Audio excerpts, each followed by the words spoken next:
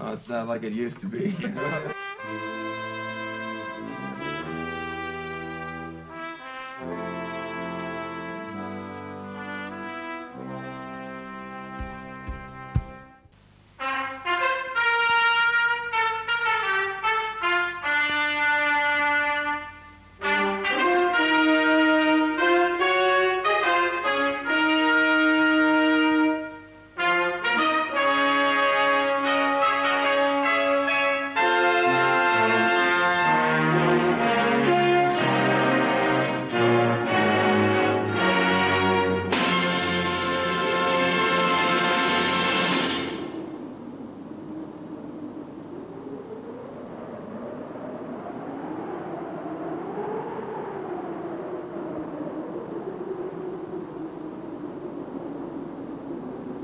For millions of years, birds had these islands to themselves. Only they could ride the winds and overcome the country's isolation.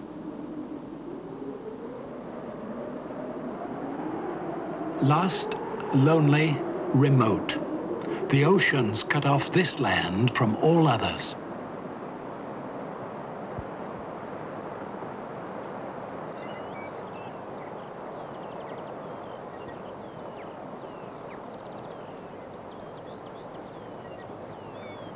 When man came, much later in the piece, he too had to come to terms with the elements.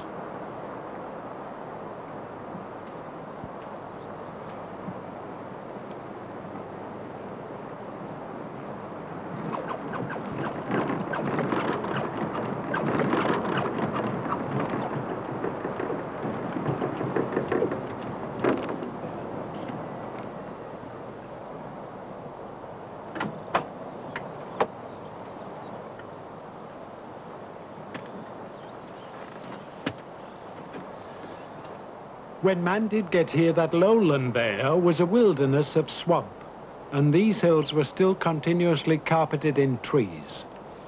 All the men who did reach New Zealand played a part in transforming the face of the land, and they did so more ruthlessly, more completely, and in much shorter time than in any country anywhere.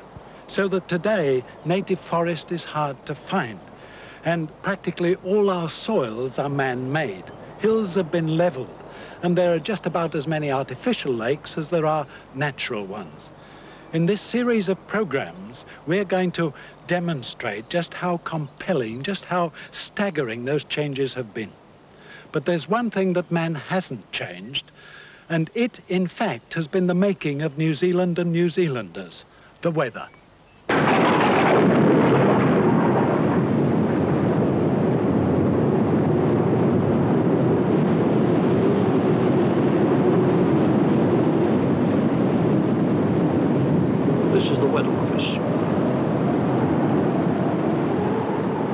Depression lies over the central Tasman Sea, and from it a cold front extends southeastwards across the South Island between South Westland and South Canterbury, for the coastal areas of Southland and Otago. Fresh squally southwest winds with some heavy showers, but occasional clear sunny periods. The weather improving with longer fine periods by morning. A deep depression southwest of Stewart Island is moving rapidly eastwards, and there is a strong northwesterly flow over the Tasman Sea for the west coast of the South Island and Fiordland. Strong northwest winds with heavy rain and widespread low cloud, turning later in the day to the west or southwest. With the wind change, the rain will become less persistent. Future outlook: showers and scattered cloud.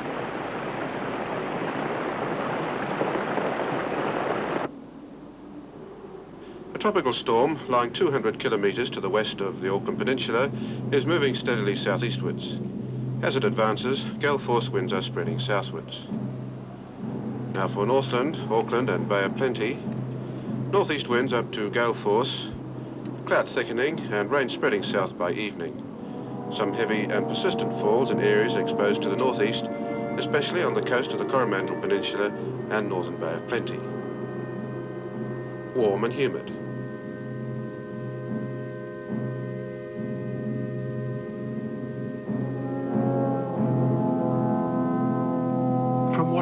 direction they come, the air masses approaching New Zealand are laden with moisture.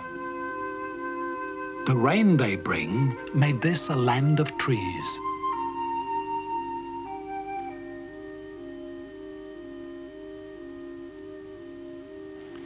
The New Zealand combination of rain all the year round and no extremes of temperature is found in very few places in the world. It's our greatest blessing, and we owe it to that encircling sea. When man arrived, trees were everywhere. They covered all but the highest mountain ranges, and they grew in all but the driest and the windiest spots.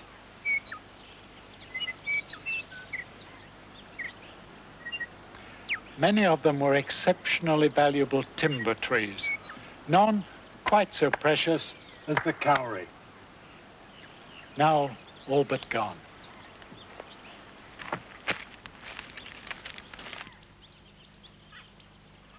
Among the rotting remnants of those kauris in Northland, man now grows something which provides him with a regular annual income. Growing grass is not always as easy elsewhere in New Zealand as it is here in this rainy, winterless northern peninsula. New Zealand climate does have its light and shade, its regional variety. Indeed, some parts of the country are cut off almost entirely from the influence of the encircling sea. Bring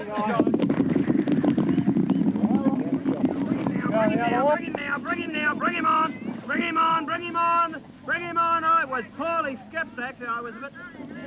Here in winter, the air is clear and cold and dry. I'm in the ring, so I want one in the ring there. Immigrant Scots from the coldest part of Britain find themselves at home.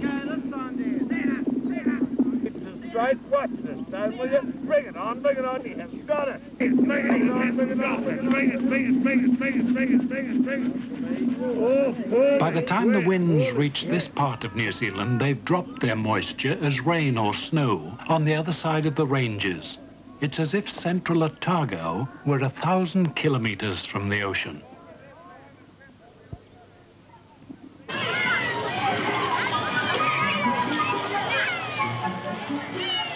But elsewhere, other New Zealanders choose to live as close as they can to the warmth of the sea.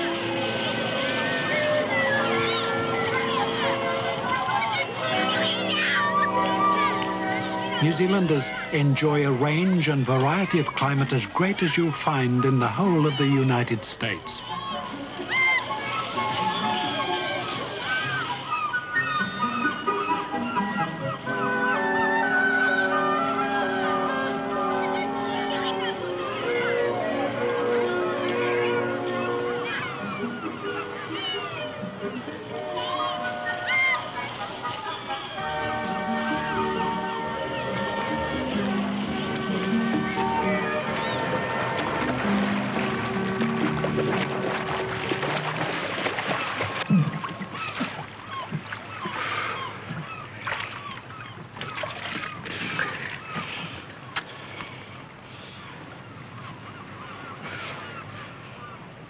I must admit that the sea and the surf and the sun were amongst the things I had in mind when I came to New Zealand 40 years ago from the industrial north of England. There you'd be lucky to get one day in a year as good as this. I lived at first in Christchurch and I liked it very much indeed. But like thousands of other New Zealanders, at the first opportunity that presented itself, I joined the drift to the north.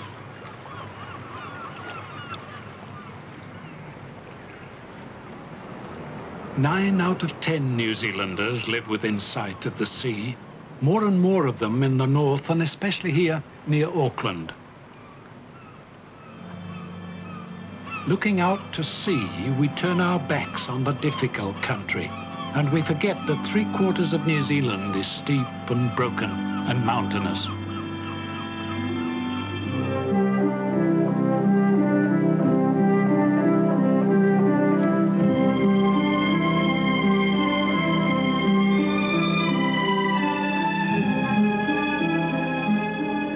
Most of the mountains are in the South Island. The Southern Alps are New Zealand's dominant landmark. They divide the South Island in two.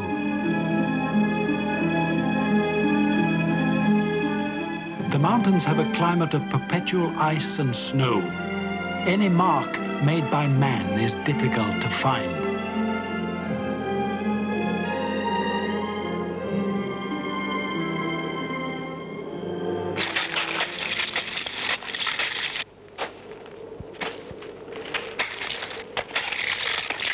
Although the Southern Alps repel most people, they've always attracted climbers young enough, fit enough and experienced enough to enjoy them.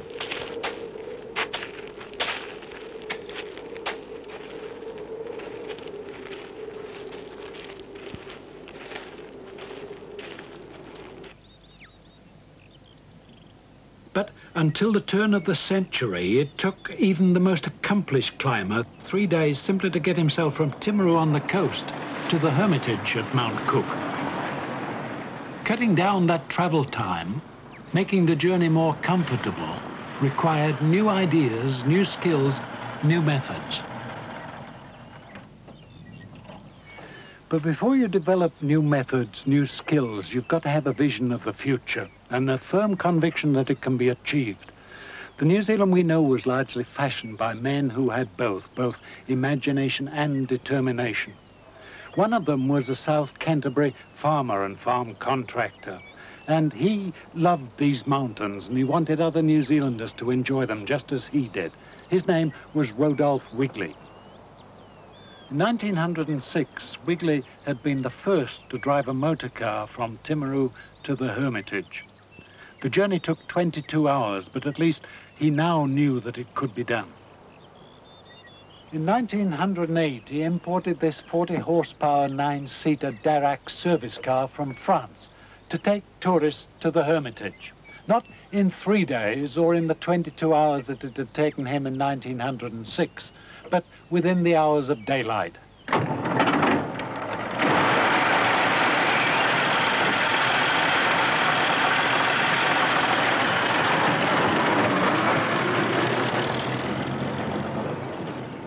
What a nerve it must have taken to shuttle those first tourists to the Hermitage on shingle roads, across rivers without bridges, and not a garage or a mechanic within as much as 100 kilometers.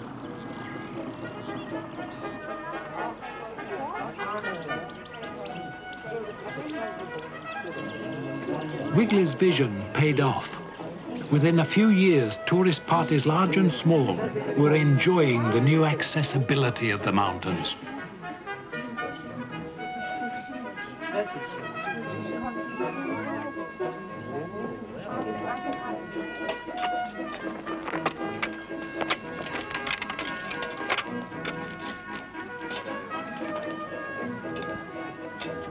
And this was only the start. Rodolph Wigley's soaring imagination had yet barely taken off.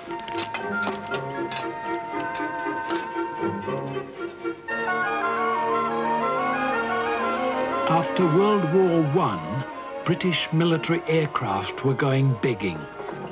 Wigley asked the New Zealand government for one and got 7.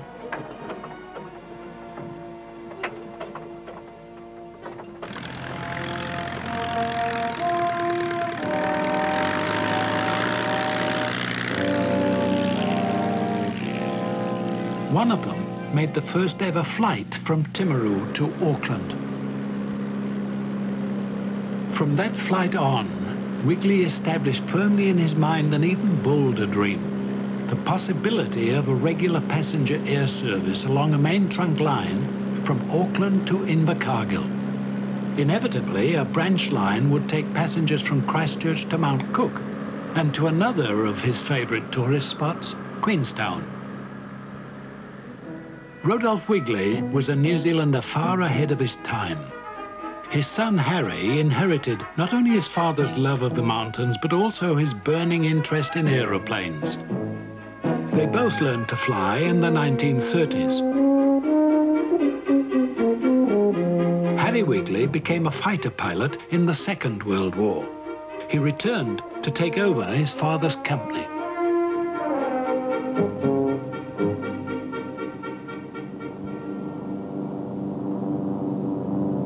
Wiggly's own flying in the Alps had shown him that the most spectacular mountain scenery still lay beyond the reach of all but the hardiest climbers. If only he could land his plane up there on ice or snow. That would need skis on his aircraft, but to take off and land again at the Hermitage would still need wheels. Skis then would have to be retractable.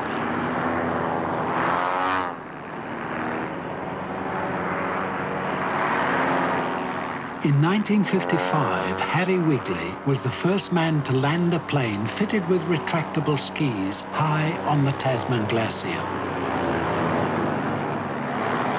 Eventually, tourists followed.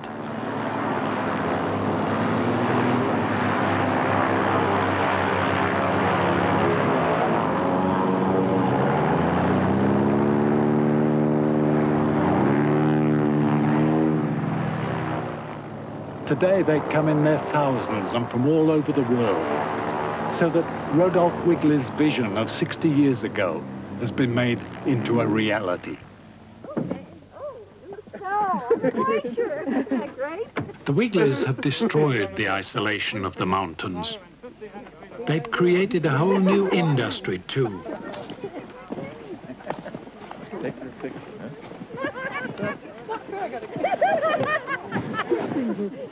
Elsewhere in New Zealand, ingenuity and innovations of the same sort have transformed the face of the land. Here, the trick has been to leave it just as it was.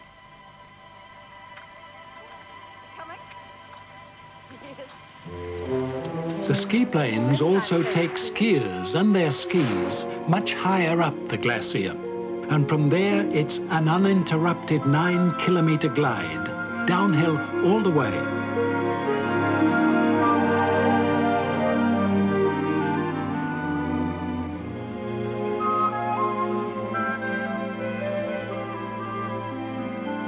The only marks anybody leaves are gone next morning.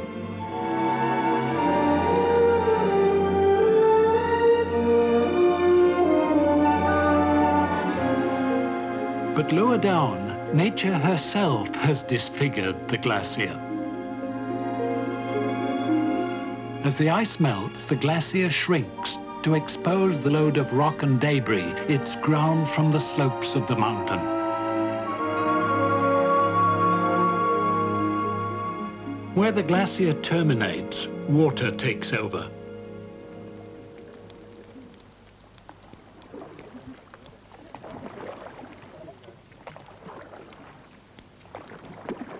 Together forward.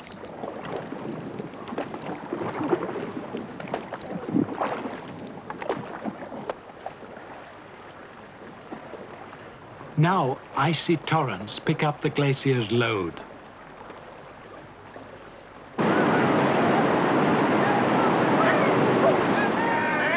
Today, tourists brave the Tasman River in rafts, tumbled along by the surge of water, just as countless boulders and masses of shingle were swept along by enormous floods in prehistoric times.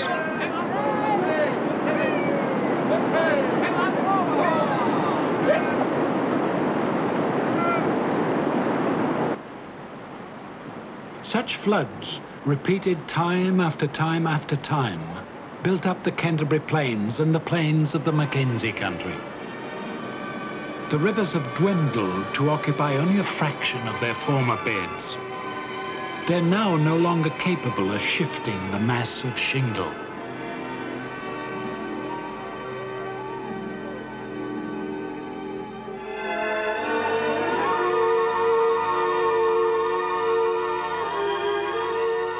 Indeed, man has taken over. Now he decides where the rivers shall run and what they shall do.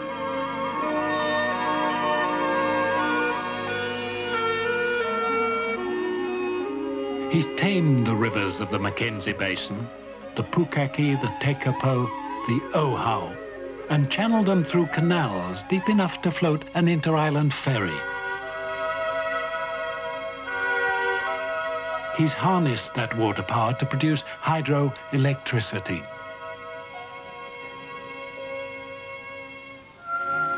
Even in the enormous sweep of the Mackenzie country, man's handwriting remains impressive.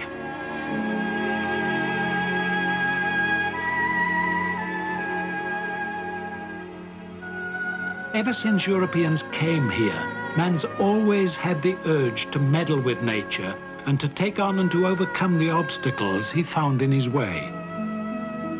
And here he found obstacles enough to demand all his ingenuity and skills.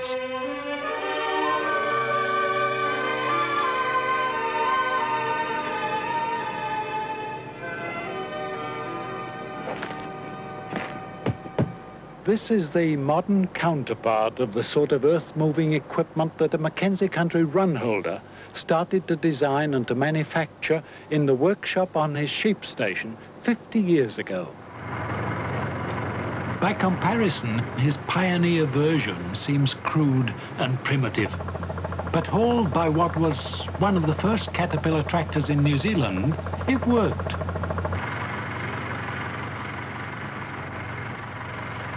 This Mackenzie country squatter used his scoop to excavate 2 hectares of shingle that those rivers had dumped here.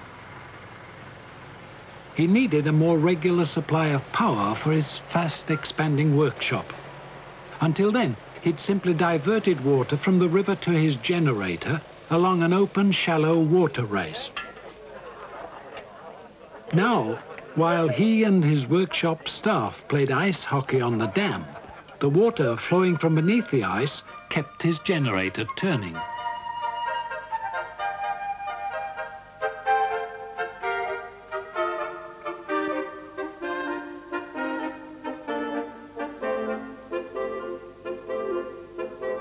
And such was this do-it-yourselfer's response to any challenge that he even built a combined mechanical sweep, scraper and polisher to save time preparing the ice for play.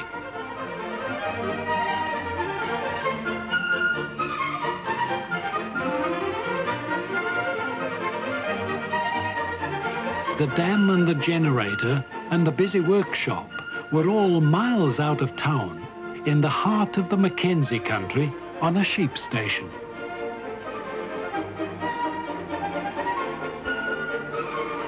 This one man designed and constructed an endless range of devices, from earth movers to pumps and air conditioning units.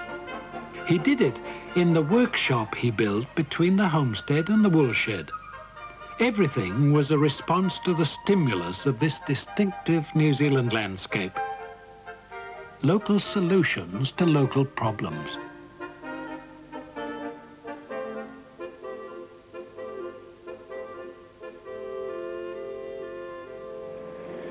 But that extraordinarily inventive New Zealander is remembered most of all for something else, something quite different.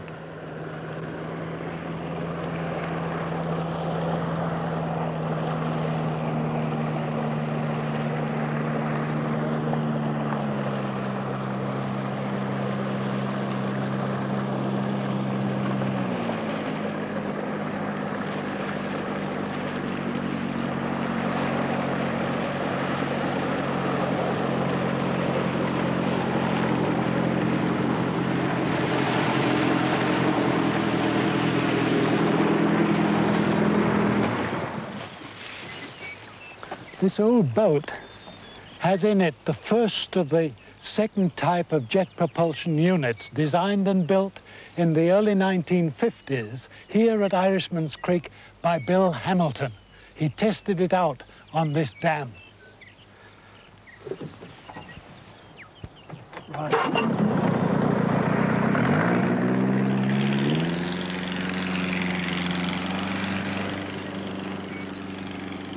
Sir William Hamilton, as he became, first experimented with the jet boat on his dam at Irishman's Creek. But as Lady Hamilton remembers, the real challenge and the real inspiration came from those strange Mackenzie country shingle rivers. We always used to go camping. One day we were coming back from Wanaka, and we found a little road going down to where the confluence of the rivers, the Pukaki and the Oha and the Tekapo. It was lovely, absolutely lonely and quiet. I said, oh, let's camp here, lovely. And Bill looked up and he said, well, it'd be all right, there'd be nothing to do unless you had a boat. And he said, if only you could get a boat to go up. So then he finally started one, and the first jet, I think, would only do about 11 miles an hour. Of course, it made it horribly exciting. And then when he got the water coming out at the back instead of under the boat, then that increased the speed enormously. I always say that he did it to go round his sheep. Of course he didn't. He did it really for fun, for the feeling of exploring a river.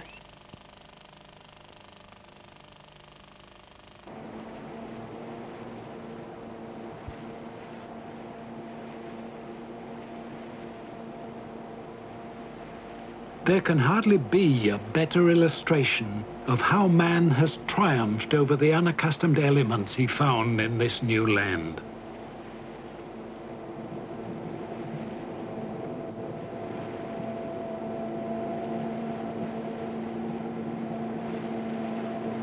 Sir William Hamilton developed the jet boat for fun, and in New Zealand they're still used for pleasure. Elsewhere, they're used as fishing boats, search and rescue craft, and patrol boats.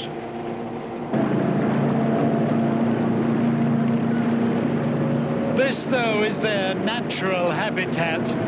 The jet boat's a typical New Zealand response to a typical New Zealand situation.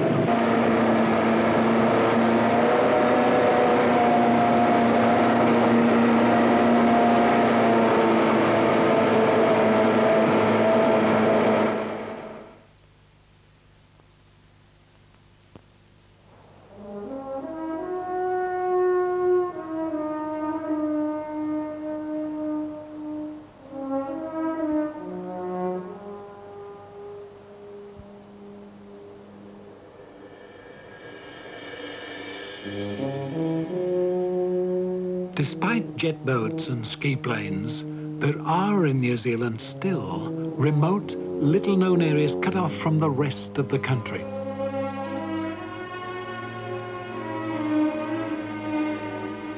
In the North Island, in the Ureweras, isolation comes not from ice and snow and lofty elevations.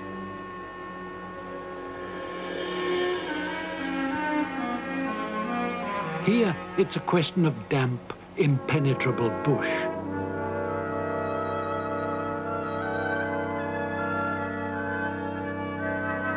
Just about the only people who disturb the silence of the rainforest are hunters.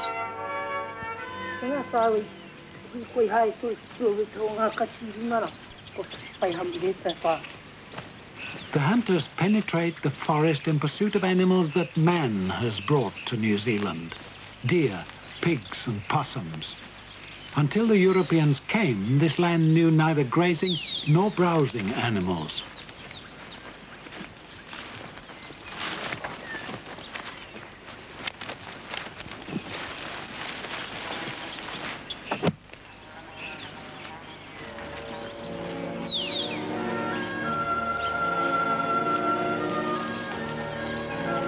But sometimes even hunters born and bred in the Ureweras get lost. All right, fellas, the position is this. For the last 2 or 3 months, Selina and Noti Aparana have been possuming from the campsite where we're marked here. Each day they've been travelling up this... In the winter of 1980, all New Zealand held its breath for a week when 2 Maori girls went out to check a line of possum traps and didn't come back. They were due back at this campsite at 3 o'clock that afternoon. They haven't returned.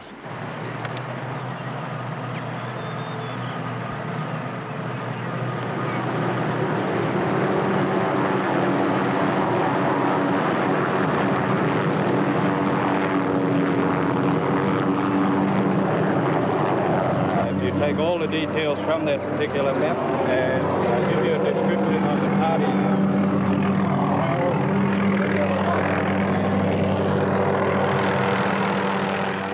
Search and rescue is contemporary New Zealand's response to the challenges posed by terrain like this.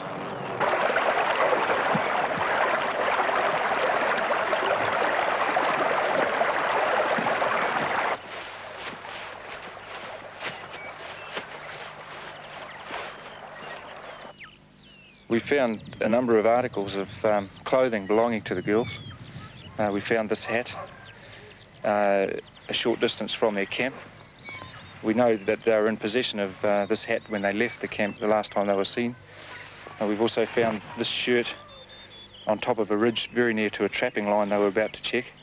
I feel we are becoming concerned about their welfare now. The conditions have been fairly severe and their clothing is inadequate. Search and rescue depends in part on up-to-date technology. Rutahuna base from Party 1. We have nothing to report. Over.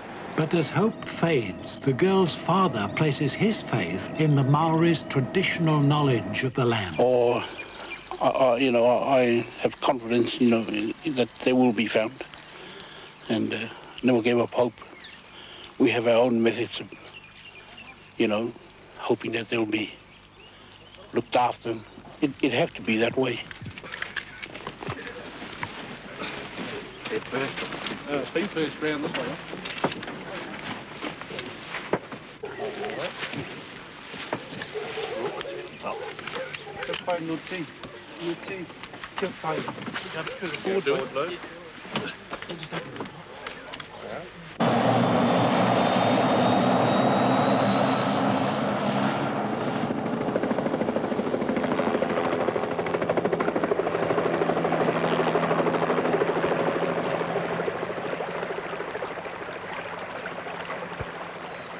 It's a reasonable conclusion, I think, that those two girls survived because they were Polynesians.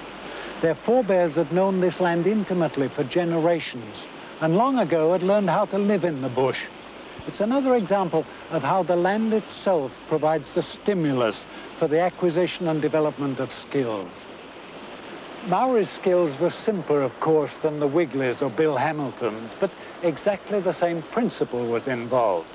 The Maoris passed on their intimate knowledge of the land and detailed information about their ancestors, just as they passed on their myths and legends from one generation to another by word of mouth.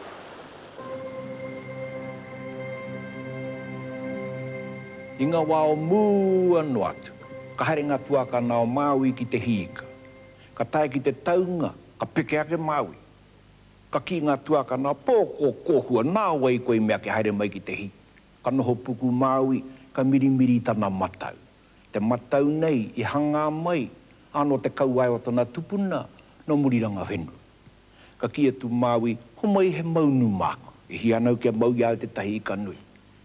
Ka ki ngā tuaka na kāo, kore mā te hoa te maunu mau.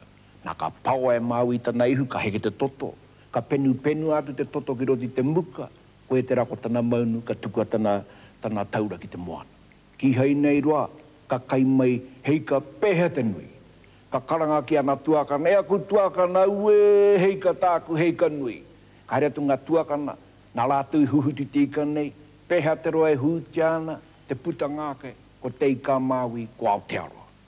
Nā ka ki a Maui, e hoki nei au ki Hawaiki. Ki te tiki I te tahi tohunga hei hiki te tapu o takuika. Taku kōrero ke koutou, tia kina teika nei, kau e tukinotia. Te ngaro ngā tua Maui ka tapatapa ina ka tukinotia teika e titiro atu nei tātou I tēnei wā. The North Island certainly looks as if it's been hacked about and chopped up. And in several places there's clear evidence that New Zealand has indeed been raised from beneath the sea. This cutting on the Napier-Taupo Highway is 700 meters above sea level.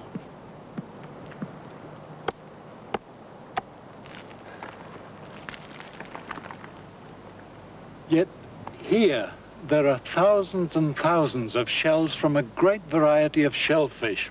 They obviously lived and died like cockles and pippies today in some shallow estuary, and some force or other raised them hundreds of meters above the sea.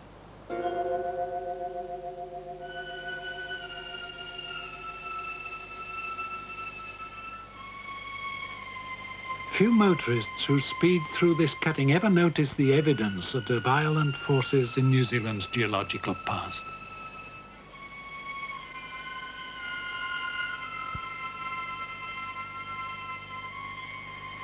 Yet the landmarks left behind in the unfolding of the geological history of New Zealand are laid out everywhere, sometimes in orderly sequence, sometimes in violent disarray.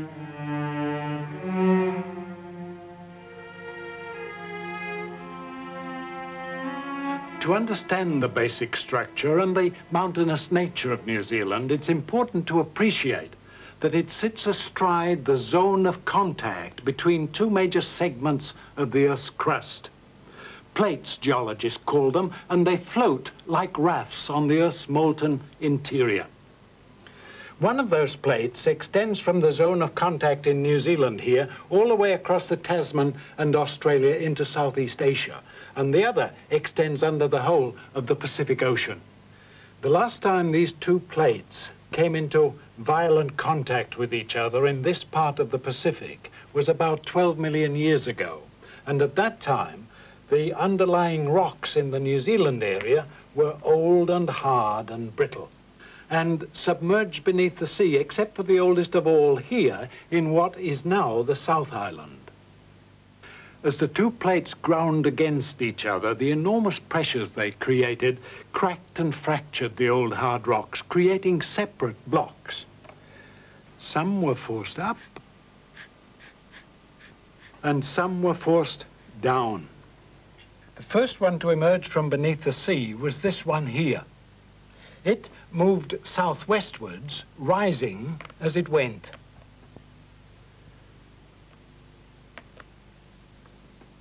It ultimately became the main alpine block and was at one stage several times higher than Mount Cook itself is today. When it struck these, the oldest rocks in New Zealand, it split them apart, tore them into two, and like a gigantic bulldozer, it shoved this half southwards ahead of it. This became Fiordland, and this Stewart Island, and this half still forms most of Marlborough and Nelson. The nose of the bulldozer itself disintegrated under the pressures of contact into a series of smaller blocks that today form the basins and ranges of Otago and South Canterbury. Later, the tail of the alpine block flicked and split up into a series of parallel blocks. They today are the Kaikoura Ranges in Marlborough. The structure of the North Island is much younger. So too is its mountain system. The blocks there, though, are much less massive, less elevated, narrower, and roughly parallel, and they continue right through to the Bay of Plenty. This is the basic structure of New Zealand. Its most important element is the alpine fault, one of the greatest structural features on the Earth's crust. Here it is. It runs straight and uninterrupted for hundreds of kilometers, and though it's less distinctive in the North Island, it runs through to the Bay of Plenty and far out into the Pacific. Although this latest phase of mountain building started 12 million years ago, it's still in progress today, especially as you go further and further north. So it's in the North Island interior that you find New Zealand's still active and recently active volcanoes. But not all volcanic activity builds conical mountains like these.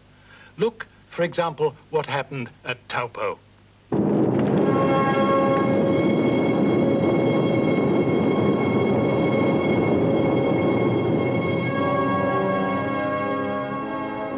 Lake Taupo sits in the basin created by an enormous explosive eruption.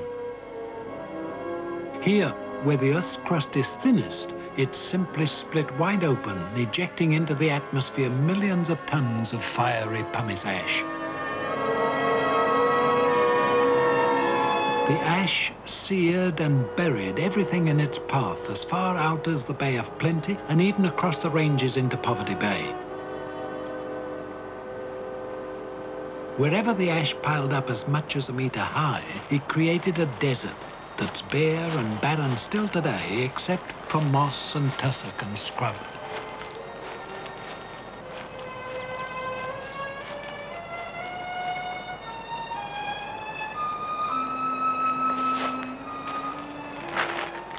Here again you can read the story for yourself.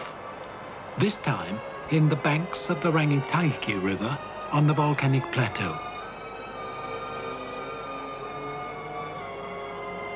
Each of these layers of ash represents a separate explosion.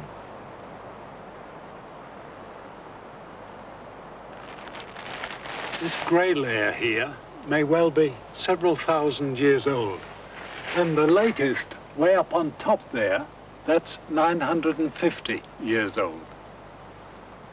And the next one, that's due any day.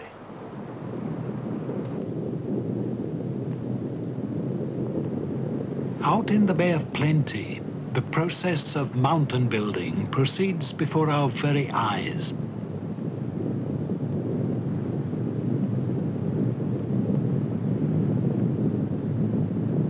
White Island is the most continuously active of all New Zealand's volcanoes.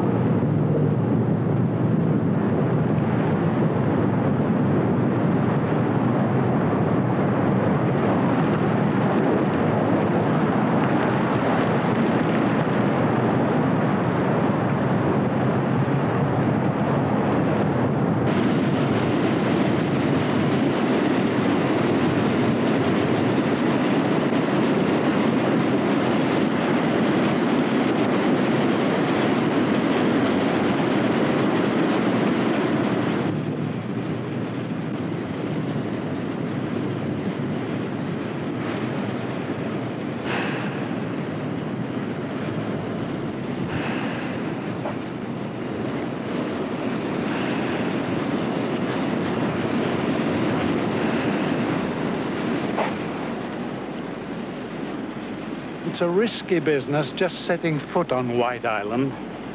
Even if you're not caught by this week's eruption of ash, you still run the risk of being gassed by poisonous fumes. And yet, the people of New Zealand have built their largest city amidst a cluster of volcanoes, very much like this one.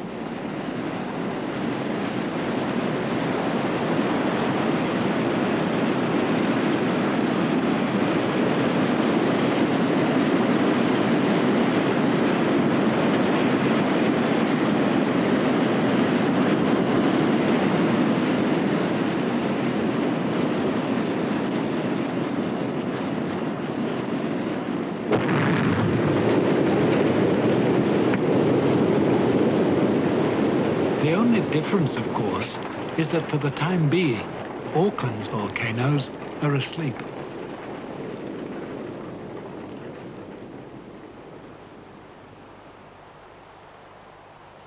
There are more than a score of them. Many, like Mount Eden, have been dormant now for 20 or 30,000 years. One of them, though, Rangitoto, has been asleep for only 250 years. It could wake up again any day. Or another volcano, a new one, could be born tomorrow. It's not really a question of whether there'll be another Big Bang, but when. The odds, though, on whether it will happen this year, next year, or 100 years hence are impossible to calculate. But then New Zealanders have always enjoyed taking a gamble.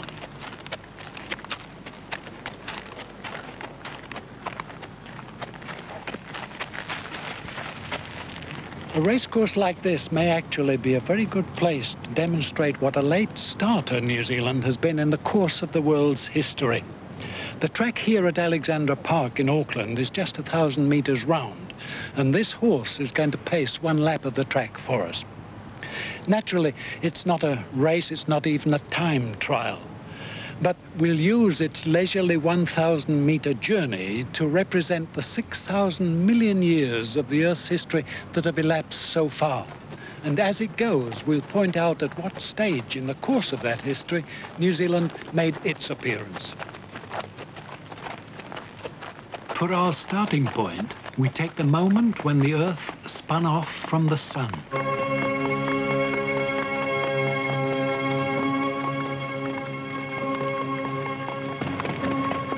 It took an extraordinarily long time, a third of the Earth's history, 2,000 million years, simply to cool and to solidify.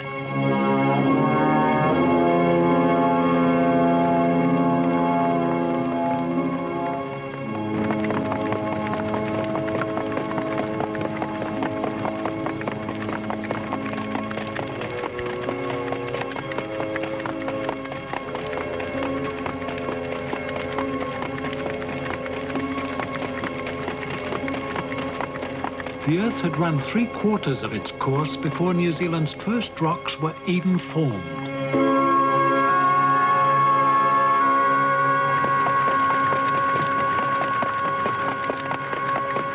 New Zealand wasn't thrust up from beneath the sea to form for the first time a separate land until now.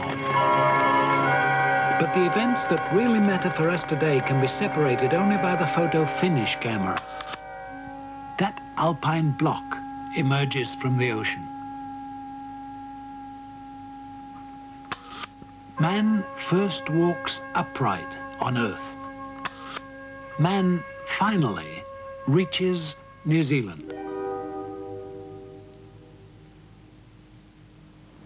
In that immeasurably brief instant of geological time, man's achievements here in New Zealand have been quite spectacular. In fact, in little more than 1,000 years, man has done more to transform the face of this land than nature herself did in 100,000 years before man left the first human footprint in the sand on some New Zealand shore. It's been my good fortune to spend most of my life studying out in the open the marks that men have made here. And learning how we've handled this environment, how we've molded the New Zealand habitat, has been a most congenial task. I've enjoyed, indeed I still savor, every moment of it.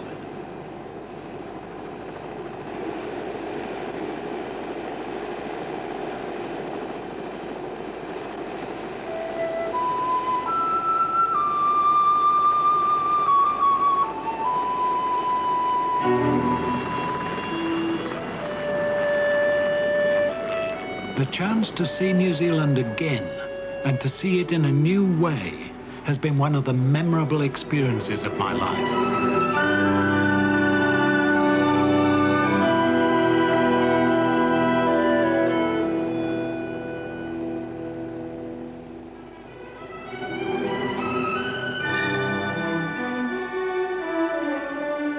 What impressed me this time has not been so much the extent and variety of the stamp man's imprinted on this land, but the pace at which, in town and country alike, the changes are still going on, faster today than ever before.